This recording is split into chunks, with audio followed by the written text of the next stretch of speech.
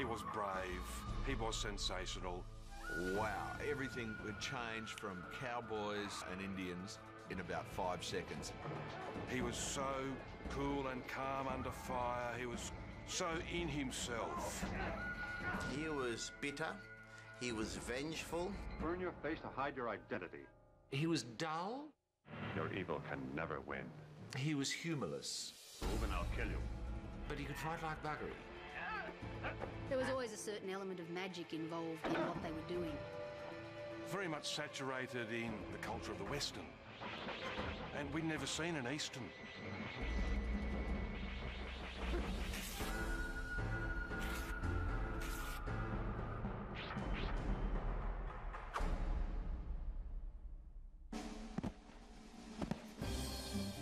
(1964) Australia, a country on the brink.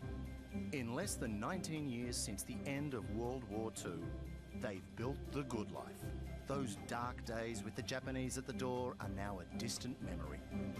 But this cosy world is about to change forever. 3 days after Christmas, commercial TV station Channel 9 screened the first episode of a show that would rock the country. For the kids of Australia, the TV series The Samurai became an obsession.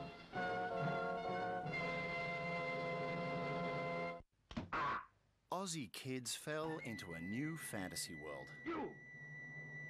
I am not Sadanobu. My name is Shintaro. Why, you tricked me. Where's Sadanobu? You Koga ninja. You're all fools. This man must die. To the astonishment of their parents, they became Japanese. They were samurai and something called ninjas, shouting his name across the backyards of Australia.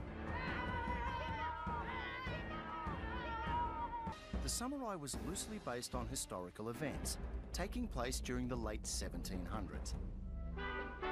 The story goes like this. Akikusa Shintaro, our hero, was hired by the Premier to protect the young shogun from the evil warlords. His adventures lead him to befriend an eager ninja by the name of Tombei the Mist and an orphan boy named Shusaku.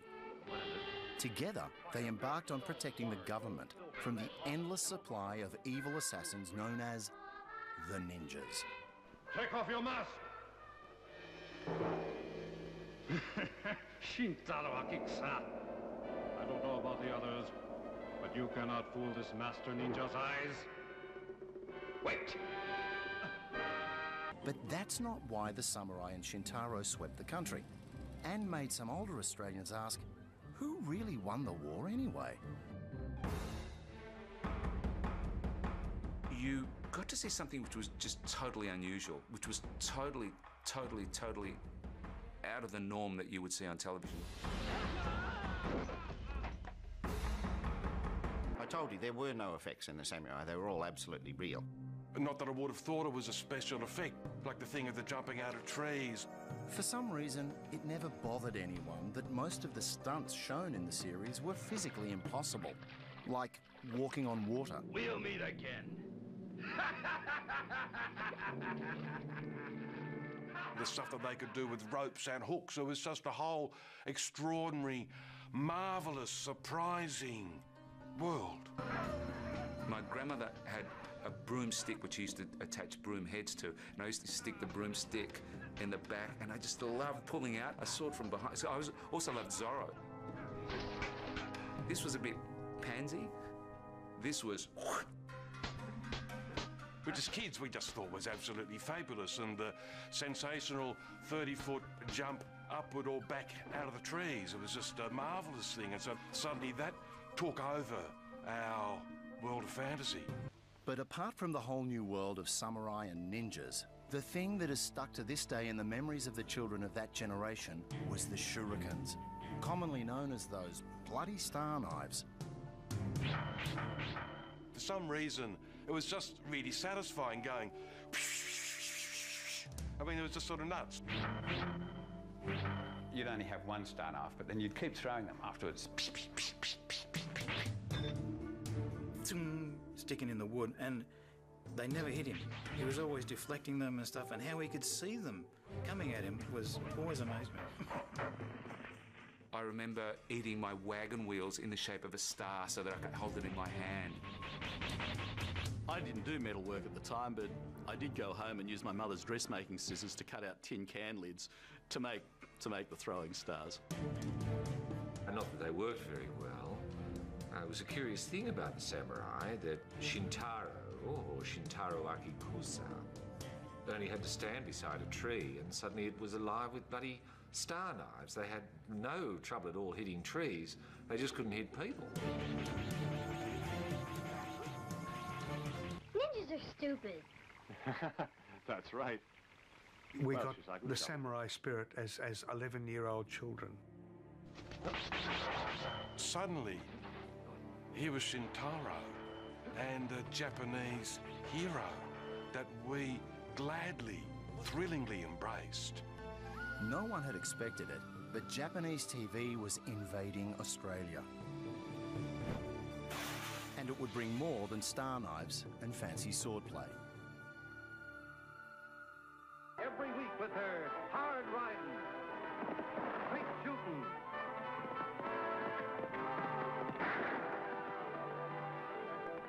What's the matter? Deuce Johnson and Cash Naylor. If somebody don't stop them, they're going to kill each other. At the Silver Ace? Yeah, they're wrecking the place. No. In the world before Shintaro and the samurai, kids' TV was okay, but it was pretty predictable. And while the kids were happy to watch, they were also up for something new. Come on, boy. No, you don't. I'll kill you now, Shintaro. The samurai was always going to look exotic, compared to the comfortable world of Aussie suburbia. Did you see that, Gonzale? What? But it wasn't just the swordplay and the ninja stars that made everyone sit up and take notice. Shintaro, I really hate to kill a man with your intelligence. The samurais, the lone gunman or swordsman, wandering the countryside, fighting off bad guys, saving the girl or saving the good people. You know, that Clint Eastwood analogy is very close. I've lost this fight, Shintaro. The amazing thing about the samurai obsession was the villains were as popular as the Shining Knight, Shintaro. And it was the only show I've ever seen where the kids wanted to be the ninjas, not Shintaro. They wanted to jump around, wear black pajamas and get killed. The Puma Ninja Spider attack! Get him! The Spider Ninja were probably the guys that really made me sit up and go, wow, that's pretty weird. They hung up in trees on rope spider webs, waiting to drop down on unsuspecting samurai. I remember the puppet ninjas. That was very interesting. They were disguised as a band of travelling puppeteers. And Shintaro couldn't see through that, the idiot. The other thing about those ninjas was, what you saw wasn't necessarily what you got. One of the great disguises that the ninjas would use would be as an old man carrying sticks. So you'd have this hunched old bloke with this rack full of sticks on his back, and Shintaro would go, "Halt now, where are you going now? Who are you?" And he would just say, "I'm just an old man carrying sticks." And as soon as he got sticks out, he'd try and cut Shintaro's head off. He was a bad bastard. What is it, old man? I was stupid. I dropped my flint and stone somewhere, and I very much would like to smoke my pipe right now, if I could. I didn't know who the bad guys were. Oh, yes. You could have told me that Shintaro was the bad guy and I would have believed it. I didn't quite know what was going on. Shintaro, do you think that old man is a Nagishi ninja? No. Even a very well-trained ninja would show evil intentions on his face. No, I don't think that he was a ninja in disguise. But if that old man was a ninja... If he was? Then he would be one of their most skillful ones. Originally made only for Japanese television, The Samurai was naturally filmed in Japanese. But the producers were thinking big. They dreamed of reaching out to the lucrative English-speaking market. Japanese animation like Astro Boy had recently made a killing in the US, and maybe the samurai could do the same thing, which meant the series had to be dubbed into English. Here is the real murder weapon that I hold in my hand. Reason whatsoever. But the Aussie public had a few surprises up its sleeve. 1965 was still a very white Australia, but Shintaro and his ninjas had more friends than many thought. However, then there was an interesting groundswell, and a lot of letters from people who had obviously been watching it with the children wrote explaining the context of the show, the whole idea of the Japanese mythology, of the noble art of the samurai, of the task that they took on, of the sacrifice, in ways akin to the Christian Crusaders. And a lot of spirited argument went back and forth. Mr. Morgan should return to school and learn a little more about it. Do as you please. But it was all lost on the kids. They reckoned they knew what Shintaro was about. The message of the show was actually quite simple. There were the good guys and the bad guys. There was a little bit of fuzziness involved there, because as I recall, he would always rescue the innocent and protect the weak. These are all positive messages. Okay. Oh.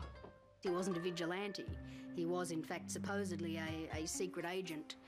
And in fact, of course, when you look at him that way, that ties into the secret agent genre that was also starting to become popular in the mid-60s. But what about all that senseless Japanese violence? Well, firstly, I object to the term senseless violence.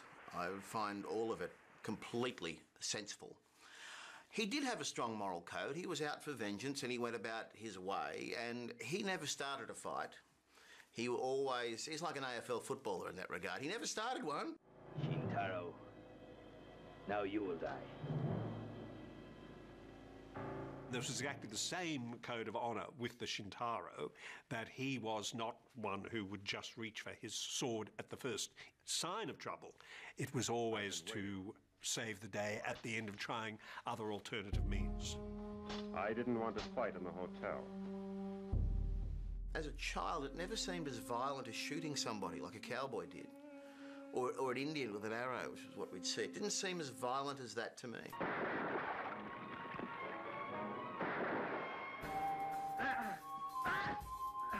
But the good stuff was the hardware. No self-respecting samurai or ninja could be without his sword. There were plastic shuriken and plastic swords and the ninja suits, but we couldn't afford them anyway because we didn't have very much money. And the only one I would have liked were the plastic swords. They had a colour photograph of some of the characters in, which were not on the gum set, so they would have been quite good.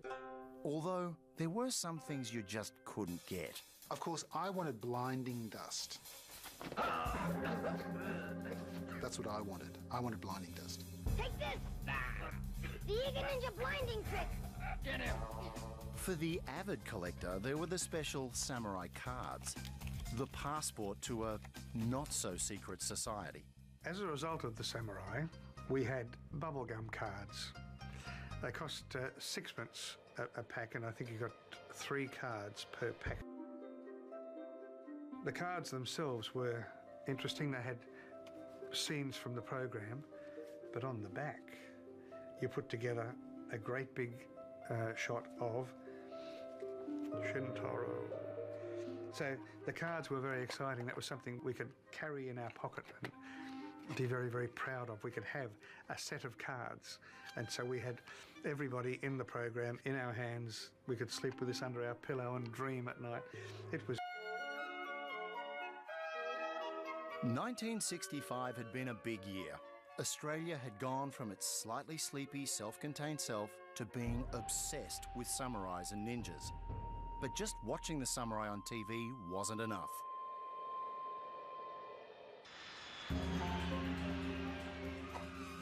Christmas Day 1965, just 3 days short of a year since the first episode of The Samurai went to air. Shintaro, or at least the actor that played him, Koichi Ose, landed at Sydney Airport. The result was pandemonium. At last, Australian kids could get their hands on Shintaro. My main recollection of it, frankly, is screaming fans and particularly screaming teenagers practically pushing the poor man over. He's a very well-respected actor in Japan and was at the time as well, which I think is why he was attracted to this series, because it was a highly artful, respectful series. Anyways, the poor bastard's come to Australia and he's got 6-year-olds kicking the shit out of him because they want to get to him. The poor guy doesn't know what's going on. Ose had been brought out by the sweets and candy makers, who were the force behind much of the merchandising. When you think about it, I can't think of any other character that a gum manufacturer and card manufacturer bought out like that or had a big part of a show there. I mean, certainly not. They had Starsky and Hutch and they had all these other shows that were huge, you know, even movie cards, the Monkeys, etc. They never supported them like they supported Shintaro. There was a real mystique about him, I think, that Australia had never seen before, and Australian kids had never seen before. Kids couldn't believe that this was the man who could do all of this, and here he was. It would blow your mind. You're watching this feudal Japan thing on television, and here he is in the full gear. Amazing. 大変だったですよ。もうなんか長い間ね。それでね、条件はね、飛行機降りる時にね、隠密検視の紛争して降りてくるって言うんですよ。ちょっと待ってくださいよ。ちんどん屋じゃないんだからね。それは勘弁してくれって思ったんです。でもどうしてもそれだけやってくれって言ってね、飛行機の中として降りてよかったなと思いましたよ。本当にそれは初めはね、ちんどん屋じゃないし恥ずかしいなと思ったんですけど、これはもう本当にね、興行師の言うことは当たってましたね。But I was unaware that there had been an actual visit of Shintaro and the ninja to Australia until I discovered something one day which told me what had actually happened. And having seen what I discovered, I don't know how on earth I missed the fact that it had been on in the first place. It must have been the Women's Weekly had a photo spread, I think, and I got wind of it being a bit of a... But I think I thought those who would have gone to see him were dicks. But most kids couldn't wait. Anticipation among fans was intense.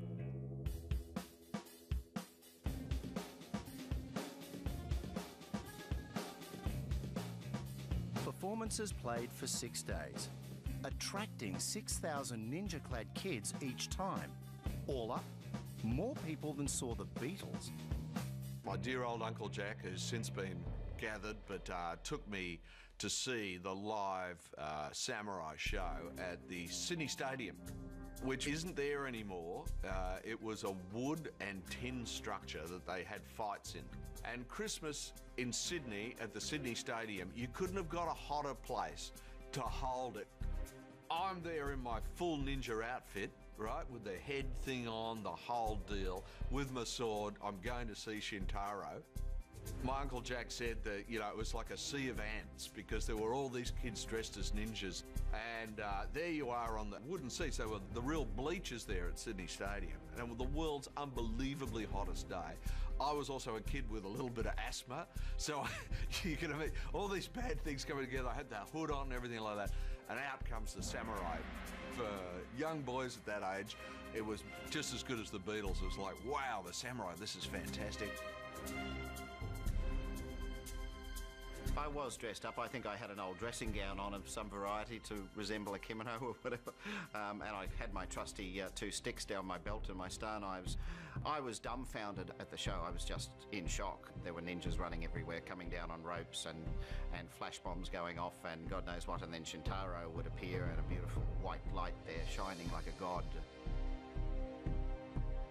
I was completely shocked. It was the first show I ever saw. And it was fabulous.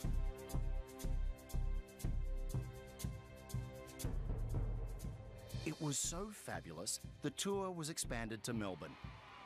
When the news got out, 7,000 excited fans swamped Essendon Airport. I went to Essendon Airport to see the Beatles arrive in 1964, and there were people lining the streets of Essendon watching them go past. And to have heard later on that there were more people to greet Shintaro at the airport in 1965 than there were for the Beatles, It was just an incredible thing to hear. I think he drew a bigger crowd than Judy Garland, who was also on at Festival Hall around about that time. Very much a pop star. There were screaming girls at the Festival Hall gig. Newspapers were now suggesting Osei was hot in more ways than one.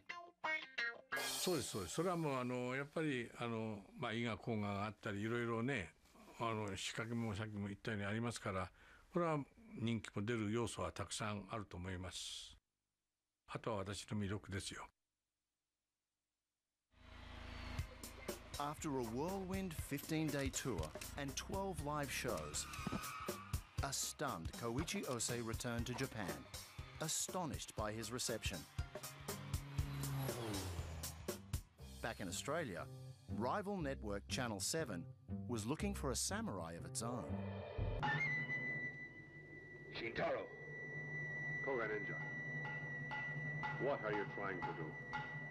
It was only the samurai with Shintaro and his ninjas that really clicked. Even now, more than 3 decades later, it still connects with its old audience. Gary was part of a samurai season that toured the country showing old episodes. This was from one of the shows that we did at the Valhalla Cinema. Every show we did was a sellout, smash success. Wonderfully done. I knew that there was a large fan base out there of my age group, the baby boomer age group, that would definitely be interested in revisiting the samurai. And they all came out of the woodwork when it was announced that we were putting it out, and the initial sales were most encouraging on every one of the series that I put out, all 6 series. So there was definitely a base of somewhere around 1,000 people who would automatically buy each of the box sets that were released. You couldn't have fitted a cigarette paper between the people in the cinema. It was absolutely packed. They were hanging from the rafters. There were people my age who had seen it when they were little kids at school. Their sons, their sons' sons, their sons' sons' sons. There were generations of people. It was the most incredible afternoon. The samurai feeling of all the people in that cinema. There was a golden halo right around the whole cinema of samurai memory. It was incredible.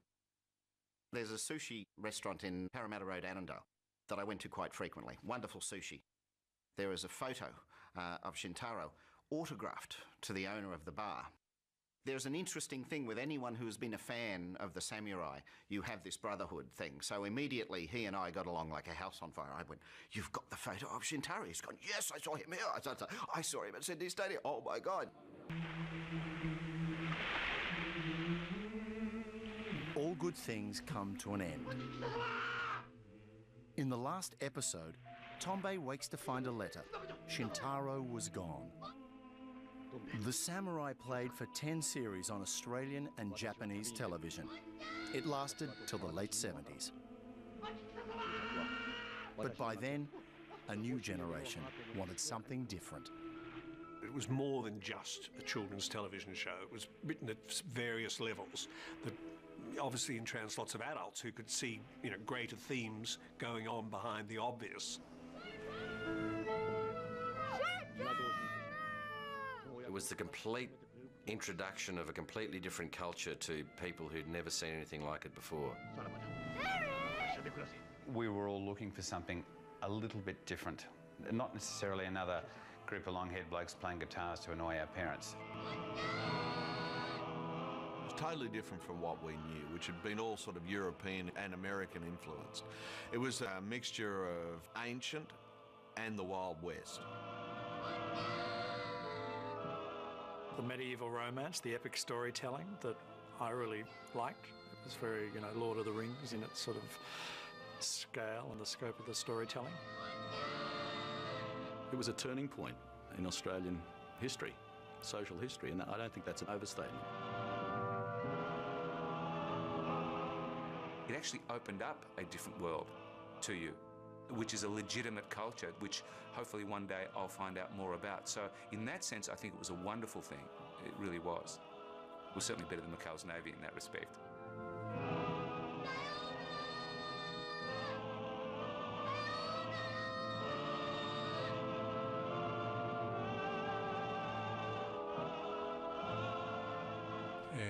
隠密研修をご覧になっていただきましたオーストラリアのファンの皆さん、こんな年を取った秋草慎太郎ですが、今後もどうぞよろしくお願いいたします。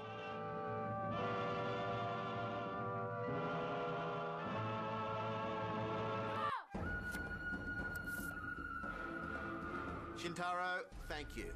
Arigato gozaimasu for giving me such a wonderful childhood. Dude, you rocked. What a wonderful man and what a wonderful series. You were real in my life as a 9-year-old boy. I thought you were great. The messages and principles that you taught me, I've carried on for the rest of my life. And may your sword stay sharp, my friend. Hats off.